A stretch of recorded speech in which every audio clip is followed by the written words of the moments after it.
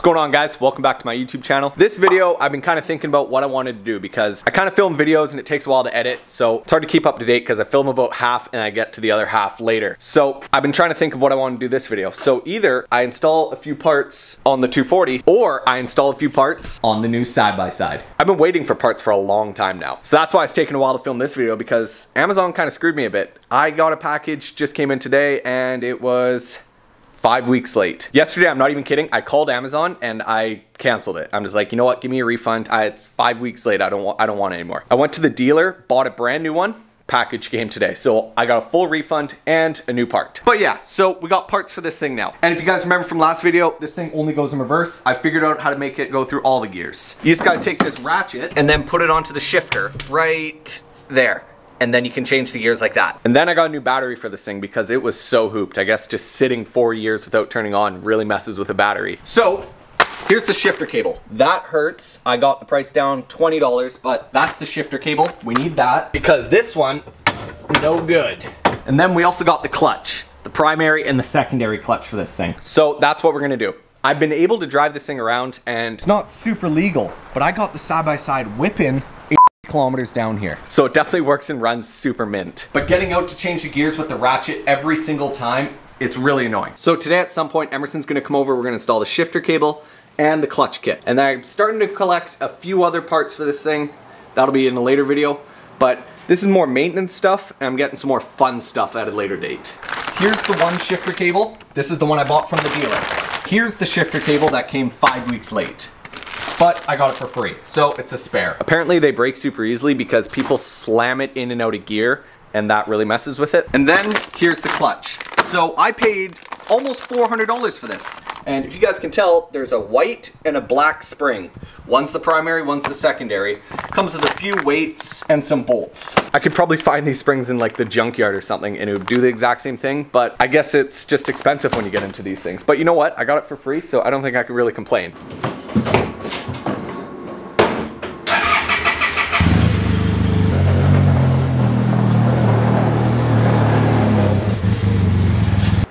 Tell me this isn't the coolest thing ever. So since I had my little test drive yesterday, I noticed a few things. When I was flying up and down the street, it has a really bad exhaust rattle. So I'm not sure if something just came loose or it's the heat shield. I'm banking on the heat shield. And also, I thought this thing was in limp mode because I was driving. All right, this is actually a good story. I'm gonna say it really quick because my videos are really long sometimes and I hate it and I'm sorry, thank you. Okay, so yesterday I was driving, got the new battery in it. I'm in the front, gotta get it around. So I kind of get on the street and the thing has no mirrors. So I'm constantly shoulder checking. I'm trying to put the seatbelt on. The seatbelt's not going in, I don't know why. I'm like looking around. I'm like, screw the seatbelt. So I'm driving and it feels like I can only get up to like 16 kilometers an hour. That's probably like 7 miles per hour. I don't know the conversion. So I'm driving, it's like, and I'm like, oh Jesus, this thing's in limp mode. Or something was wrong. And then I asked the guy who I got it from and he's like, dude, you gotta wear the seatbelt. I'm like, oh, the seatbelt. Moral of the story, wear the seatbelt. Honestly, I really like that feature because you can't have fun without the seatbelt on, and you should always have your seatbelt on. So first, we're gonna install the clutch. And to do that, it's right here. This isn't like a normal car where the clutch is in between the motor and the transmission. This thing is called a CVT. It's on the side of the engine, and the way that this one's set up, it's right there. So that's super easy. Not sure if it's like that on all of them. But you're just gonna wanna take off all the bolts that go around here. I think there's about 10, and then it exposes what we gotta take out.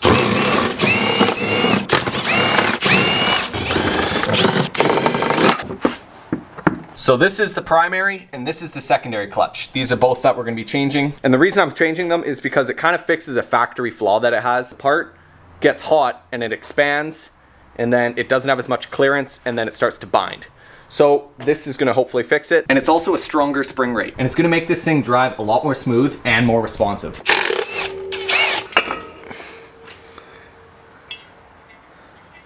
3, 1, 2, oh, 4. There was 4 right there. You guys can't see because it's really tough. Actually, you might be able to see, but it says, oh yeah, you can. Arctic Cat, and then there's arrows. Make sure that the arrows go that way. And then your spring is inside here. So now that we got all that off, we're gonna start with the secondary clutch. Once we get it done and installed, then we're gonna brake clean it because all the belt dust in here, like look at my finger. All that stuff can cause problems for your CVT. All right, so this is what I paid $300 for. So we got your primary, and this is a secondary spring. Then inside this bag, you got some little tiny weights, you got your main heavier weights, we got another big washer, and then some hardware. Take this thing with the bolt side up, And now you have it on a little stand, and then you put this thing on it. That's your little block. Put a washer, and then your nut. Now that's just a little bit ridiculous though, don't you think? Ready, Rod? So now you got this thing on here, tighten it up just a little bit, and once you take these off, then the pressure is going to be holding down, and then you slowly back this thing off, and it comes up. That's the whole idea of this, and instead of spending $100, I'm just doing this for free. Now,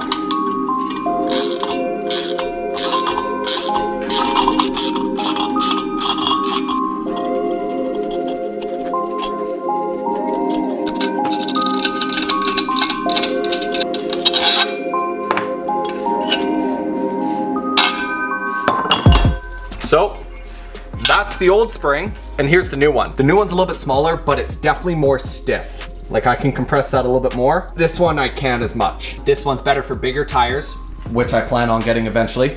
And this one's more suited to my elevation. I don't know why it matters, but you enter your elevation, and this is the one it said I should get. So this, we're just gonna put into there. Then you just reinstall this guy. And it's basically the same thing, but backwards.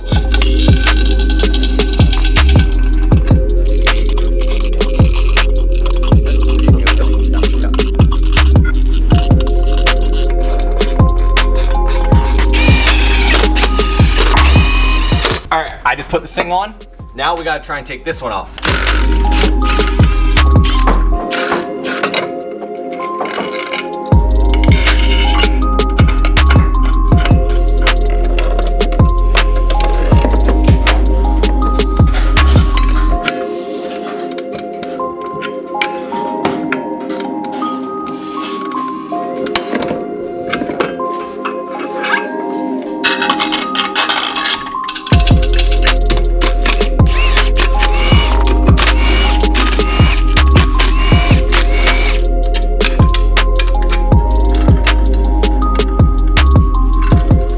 We got this thing off, the spring's off, and now this thing should move freely, but this is part of the problem that these things have. It gets seized in there, and you guys can see the heat scoring. So we need to somehow pry this thing out, and then you sand down the walls a bit just to give it more clearance, and then you reinstall with the spring. After a little bit of messing around, I got this thing to move up, and it was pretty difficult, but you guys can really tell the heat scoring there maybe. Obviously it's really hard to tell on camera, but yeah, you can kind of see some heat scoring. So me just being me, I'm gonna try and grab some sandpaper, a medium grit, maybe like a 320 sounds like it'll work nice. I'm gonna use some of that and just get it to move freely, because from factory, these things had an issue where they knew it was a problem, but instead of them fixing it and costing all that money, they'd rather just spend money in repairs down the road instead of stopping the assembly line and fixing the problem right then and there. But we're not gonna do the warranty on it because I wanna get the new clutch kit, and honestly, it's not too bad just sanding it down.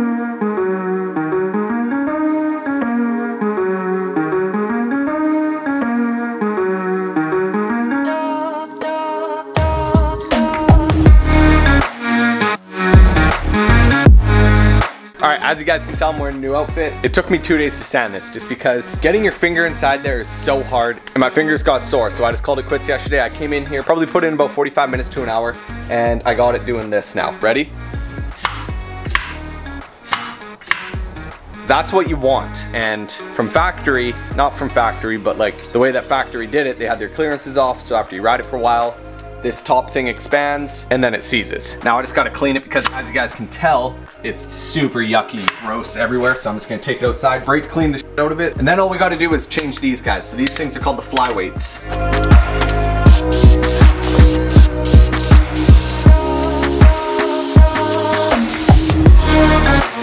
Basically, this is an adjustable flyweight system. So here's this new piece that goes in place of there.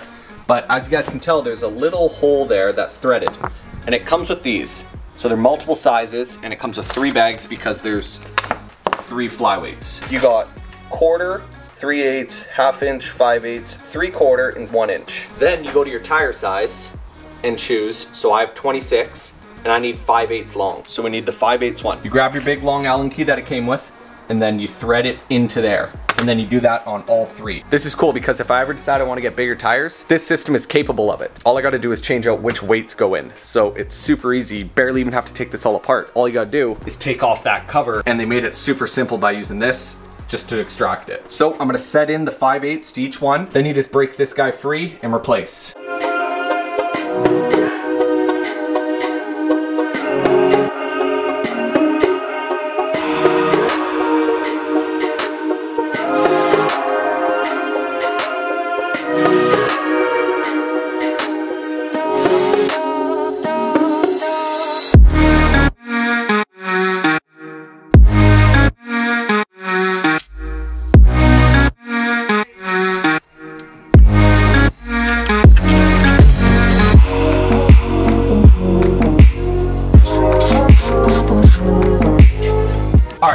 This thing's fully assembled, we are ready to put it in, and then this thing's ready to go.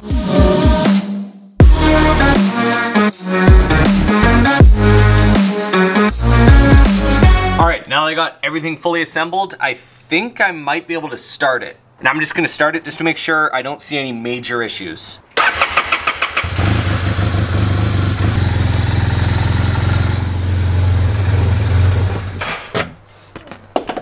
So everything's working fine. Now it's time to deal with this guy.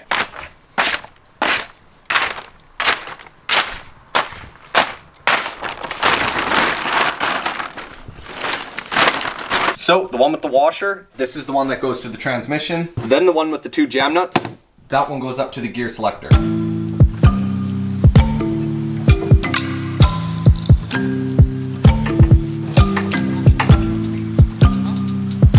Super hard to film in here, but I just got the cable, haven't tightened any of that stuff yet, but I just got it on there, and then there's like a little C-clip. All right, I got this thing done. So it's not shifting in gears right now. I think that just might be because I'm not trying hard enough. I'm scared to snap the cable. Apparently they break fairly easily, so I just want to be as gentle as possible. But this thing is like fully assembled right now, minus the small little interior pieces. But this is really cool.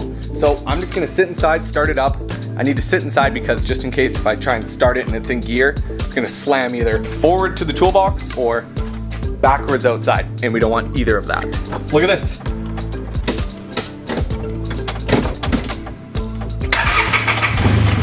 So now that I know this thing shifts gears, I'm just gonna put the whole interior back together just to get it looking nice, and then I don't have to come back in here and do it after.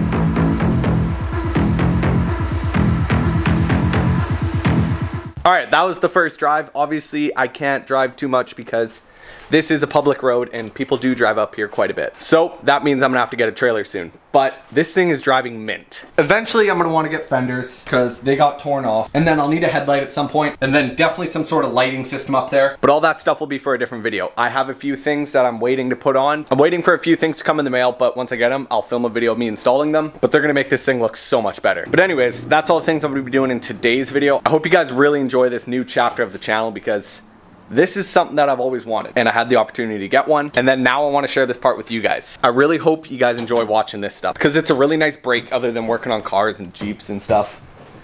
Because like, look at the doors on this thing. It's like a weird suicide. You don't get that stuff in cars. So anyways, I really hope you guys enjoyed this video. If you're not subscribed, hit subscribe. Maybe even like the video too. Show your support. Thank you very much for watching this video, and I will see you later.